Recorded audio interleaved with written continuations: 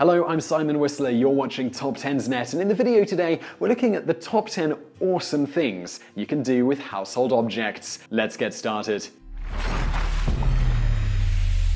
Since man first stuck his hand in fire and proclaimed, "Oh!" we've had an unhealthy obsession with tinkering with anything that we can get our hands on. More often than not, these things end poorly, like superheated water exploding in the microwave, but every now and then we figure out something really awesome to do, and you'd be surprised how many of these things you can do in your own home.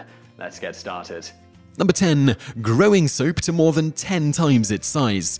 Everyone has at least one bar of soap in their house, or they should at any rate. We used to think that soap was only good for two things: cleaning and military-grade shower beatings. But a lot of people don't realize that you can take ivory soap and make it expand exponentially simply by sticking it in the microwave. We know what you're thinking, and no, they didn't just chuck shaving cream in there and claim it was the same bar of soap. If you don't believe us, try it for yourself, and despite its foamy appearance, the whole thing is actually quite solid, and it doesn't even require time to cool. Number 9. Using a newspaper as a self-defense weapon. The most exciting thing you've probably seen someone do with the newspaper is make papier-mâché, but as it turns out, you can actually use a sheet of newspaper to lay a beatdown on someone. It's a concept called Millwall brick, where you fold the paper in such a way as to make it as dense as possible. It originated in Europe when riots were common in soccer games. Nothing that could be used as a weapon was permitted inside, so they just figured out how to use newspapers. Antisocial psycho-fandom is the true mother of invention. It got to the point where officials would actually confiscate thicker newspapers from guests trying to enter the games because the thicker ones made better bricks. Number 8. Turning playing cards into ninja stars. We already know that there are a variety of cool things you can do with cards, namely magic tricks. For those of you looking for something a little more badass, however, you can take a page out of Gambit's book and learn how to throw them like a shuriken. Unlike Gambit's cards, yours won't explode on impact, but that's why he's out saving the world and you're sitting on your couch and watching him do it.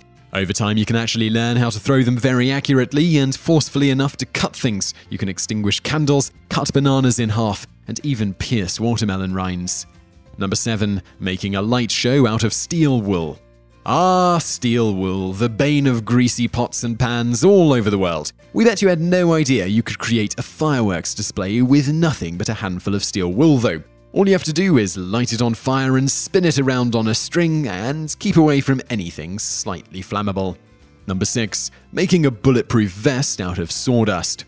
If you take sawdust and water and mix them together in equal amounts and then freeze it, you'll create a material called pykrete. Believe it or not, this material is stronger than regular ice, doesn't shatter, and yes, it can even stop bullets. In the video we're showing here, the pykrete didn't let the shot travel the entire way through it, not even close in fact, and the ice just flat out exploded.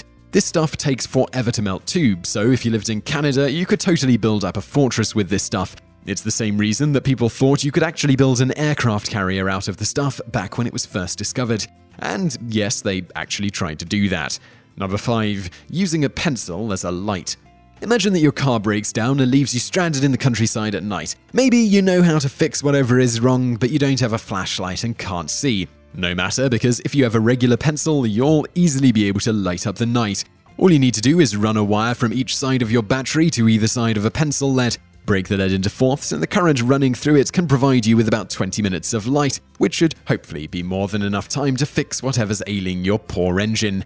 And if for some reason you don't have a pencil, but just so happen to be chowing down on a pickle when your car gave out, you could use that as a substitute, though it's not nearly as bright. Number 4. Turning lemons into an LED. You know the old saying, when life gives you lemons, make a badass flashlight. I'm not very good with old sayings. But that's right, with the proper setup, you can power on an LED light with nothing but lemons. Whether it's a few of them linked together in a circuit or a Franken-lemon conglomerate of prongs and coiled wires, there's plenty of juice, pun totally intended, to power the LED bulb. Interestingly enough, the energy isn't coming from the lemon itself, but from a chemical reaction that occurs between the metal and the acid in the lemon. If you had the wires in a beaker of the same acid instead of a lemon, you'd still be able to power the bulb, but can't we all agree that a power source made out of bloody lemons is far more interesting? Number 3. Using a penny to harness electricity. We're not going to tell you how to do anything dangerous with a plasma ball, that would be irresponsible. We're also not going to tell you how, if you place a penny on top of said ball and hold a pointy metal object close to it, you will cause the electricity to arc through the air. We can show you in this image, but that's about it. To reiterate, we'll never tell you how that beam of electricity is hot enough to burn paper or that you should try it yourself because of how incredibly cool it is. If you must try this though, please do be very, very cautious and don't mention our names. If you get your finger too close to the coin where the plasma ball is, the arc will jump to your finger instead. That's not a good day for anyone involved, but you didn't hear it from us. Number 2. Making an air pressure bomb out of aluminium foil and toilet cleaner. First of all, doing this is technically illegal since it's technically making a bomb. We should probably get that out of the way right off the bat. And right now a bunch of you saw the word technically and your eyes are probably lighting up just like the bomb you're envisioning yourself making. Don't do this yourself though. Don't tell any of your friends to do it. Don't let the materials happen to fall out of the counter and land in the same container either. Bad things have happened to good people.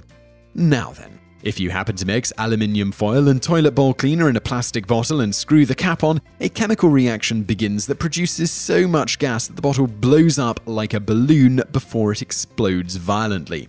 It's called a works bomb because the works toilet cleaner is the most commonly used to make it.